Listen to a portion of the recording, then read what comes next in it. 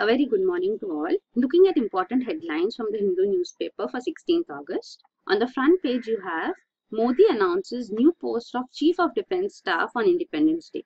So Prime Minister Narendra Modi has announced this post of Chief of Defence Staff 20 years after a review committee on Kargil war had suggested it. And he has set aside 3.5 lakh crore for Jal Jeevan mission for water conservation. And he also calls in for population control.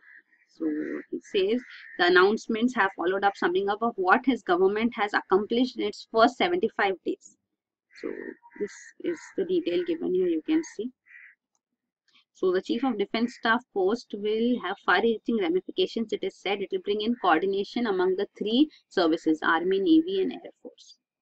So this is the detail given here. Also, strong push for population control was made.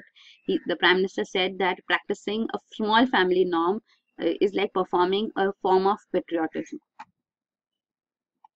Then this is UN Security Council to hold closed-door meet on Kashmir today. So China has called for consultations after Pakistan letter to UN Security Council. So closed-door meeting will be held to discuss Kashmir issue, that is India's dilution of special status. Also Poland's mission to the UN confirmed so as such. So the presidency of UN Security Council is currently with Poland. Then below you have a day earlier we saw that the mob lynching case of Pehlu Khan saw the 6 accused acquitted.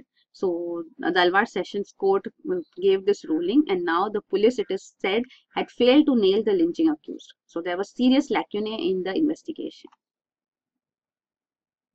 And this is NRC re-verification only to avoid errors. So this is what Assam Chief Minister says. Supreme Court has turned down Assam's plea, but Assam government as well as the central government wanted a re-verification to be done in border districts because it has been seen that many considered to be, illegal immigrants have found their names in NRC.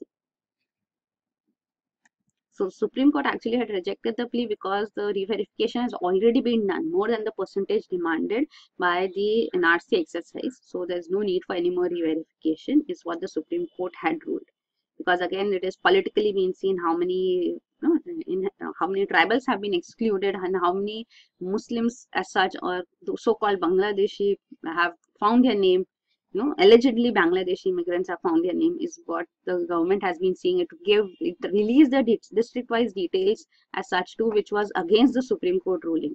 So the sanctity of the data was also not maintained, and district-wise data of names which have been included and excluded was released by the government.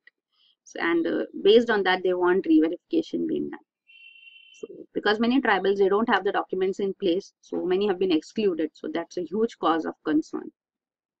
On page 3, you have Green Panel refuses to modify order on clearing of landfill sites. So National Green Tribunal has refused to modify its earlier order where it has directed Delhi Cantonment Board to contribute ₹10 crore for clearing landfill sites in the capital. So it's the liability of Delhi Pollution Control Board, Delhi Cantonment Board as such. And so it has been asked to pay 10 crore for the same. Then on page 6, you have Article 371H will not be tinkered with. So this is Arunachal Pradesh Chief Minister Pema Khandu who has allayed fears of revocation of special provision of Article 371H, which is there for the state of Arunachal Pradesh. It says that the rights are aimed at developing the backward areas of the state of Arunachal Pradesh. So it protects the economic and cultural interests of the state. So Article 370 for Jammu and Kashmir has been abrogated, but Article 371H for Arunachal Pradesh will stay is what Arunachal Pradesh government wants to emphasize on. So the Article 371H vests the governor of Arunachal Pradesh with special responsibility with respect to law and order situation in the state and in the discharge of his functions in relation thereto. Then on page 7 you have Chhattisgarh hikes quota for OBCs, SCs. So Chhattisgarh, which has a major tribal population, here the Chhattisgarh Chief Minister has announced increase in reservation. So in Chhattisgarh, reservation is more for scheduled tribes. There is 32% reservation for scheduled tribes. And SCs have 13% reservation. OBCs have only 12% reservation for SCs and only 14% for OBCs. So 32% reservation. So you can see this overall becomes 48%. So that is 48% reservation which is there now, but now the Chief Minister has announced increase in reservation. So ST reservation still continues to be 32%. For SCs it has been increased from 12% to 13%, and for OBCs from 14% to 27%. So now of course 27 plus 13 plus 32 makes the reservation go beyond 70%, 72% reservation. So this has been the announcement of Chhattisgarh government. Then on page 8 you have no more joy for those who make these things of beauty. So it is said, while the cultural icons of Andhra Pradesh, that is these Kondapalli toys, are growing in popularity, their creators are a neglected lot. So Kondapalli toys are considered cultural icons of Andhra Pradesh and one of the most sold handicrafts in India and abroad across online, wholesale and retail platforms. But their creators have to be, encouraged, which is not the case. On page 9 you have pension scheme for small traders yet to kick off. So this is the Central Pension Scheme, Central Government's pension scheme for small traders, which Prime Minister Narendra Modi has mentioned in his Independence Day speech. It is one of the promises met by his government since its re-election in May, but it is yet to start.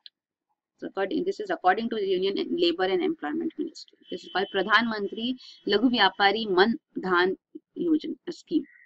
So it promises to provide pension to small traders, but it is not yet kicked off. So you can see the beneficiary will have to contribute a monthly amount, and after they turn 60, the scheme subscribers would get 3,000 as monthly pension. So it is eligible. Those who are eligible would be those who have a turnover of less than 1.5 crores and are between 18 to 40 years of age.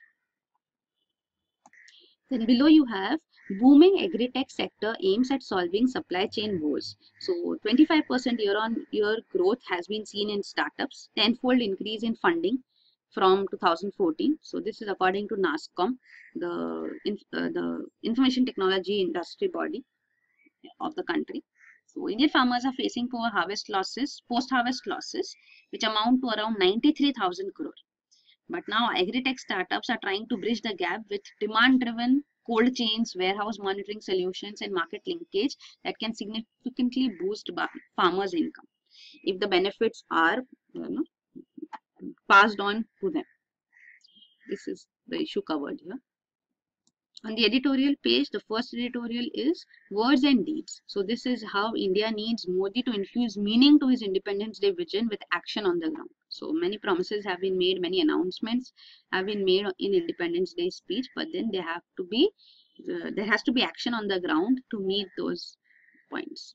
Like India is on the way to become a $5 trillion economy in the next 5 years. So what steps need to be taken? How will this be possible in the current situation of demand and investment slowdown is important.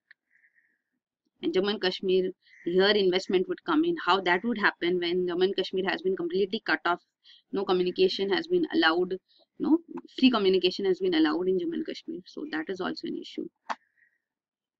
Then the second editorial is trade rhetoric. So this is regarding US President Donald Trump, his threat that USA would quit World Trade Organization. So it says Trump is not furthering the cause of free global trade with his unfair attack on the WTO. So that issue is covered up here. The lead article, Rajapaksa Redux and a Democracy in Peril. So this is regarding Sri Lankan politics. You can completely skip this article. This is Lessons After a Great Deluge. So this is regarding the floods in Kerala, how Kerala needs to adopt a watershed-based master planning and review building bylaws is covered here. So this is very important in context of disaster management. And on Fridays on the op-ed page, you have this parlay coverage in which a question is raised and counter views are seen. So this question is the removal of special status for Jammu and Kashmir justified? So Article 370 marked the recognition of Jammu and Kashmir's history and the circumstances surrounding its accession to India. But now that has been scrapped. So counter views are given here. And this is Taming Ebola in Democratic Republic of Congo.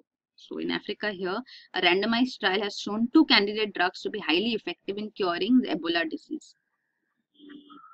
Then this is continuation of the front page news, like Chief of Defense Staff is important to aid synergies. He'll be a single point military advisor to the center. So the significance of this post is covered here.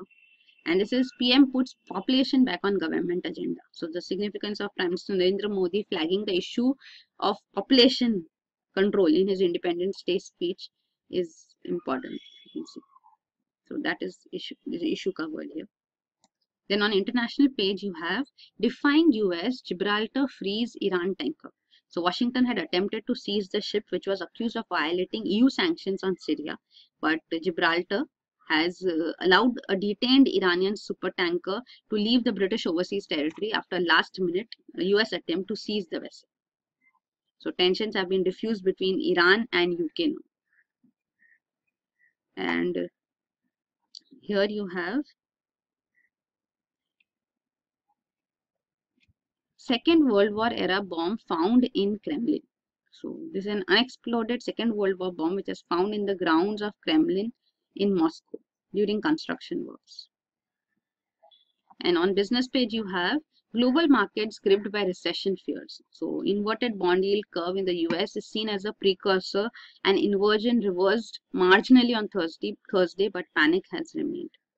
So there are concerns of recession globally. And this is CBIC seeks input to plug gift loopholes. So this is Central Board of Indirect Tax and Customs. So it has asked domestic industry players to come up with a detailed and long-term solution to combat custom duty evasion by foreign sellers who are currently exploiting a loophole in the law on evasion of duty. So this is a discussion which was held, a consultation which was held. You can see. So there's a need to clamp down gift imports because many foreign sellers were evading custom duty by categorizing their products as gifts. Then on page 16 you have plastics industry seeks export schemes, tax benefits for MSMEs. So the plastic manufacturers who are finding the going tough amid environmental challenges have called for export promotion schemes for micro, small and medium enterprises in the plastic sector, and also removal of anti-dumping duty on machines not made in India. So this is what they are demanding. On the last page you have new cure for deadly strain of tuberculosis. So the regimen has shown to drastically cut down treatment time in a clinical trial in South Africa. So this is a new cure which is being tried for tuberculosis. And this is July, hottest month on record for the earth. So here you can see sea ice shrunk drastically is what the US agency says. US NOAA, that is National Oceanic and Atmospheric Administration. And this is Everest climbers set to face new rules. So Nepal has proposed to tighten regulations after a series of mishaps amongst Everest climbers in the last season. And this is microplastic in snow raises pollution worries. So airborne particles can harm health is known. So minute microplastic particles have been detected in the Arctic and the Alps. They are carried by the wind and later washed out in the snow. So this is a huge cause of concern.